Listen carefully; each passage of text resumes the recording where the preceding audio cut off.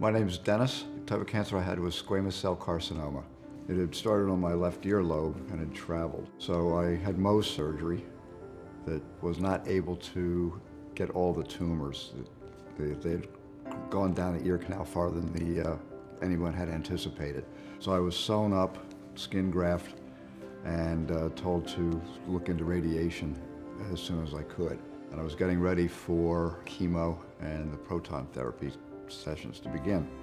It turned out that the tumors had come back. So that necessitated a second surgery, and that surgery went extremely well. I was told about some of the risks. Actually, I was told about a lot of the risks. And I think I'm quite fortunate that those risks did not pan out, and here we are today.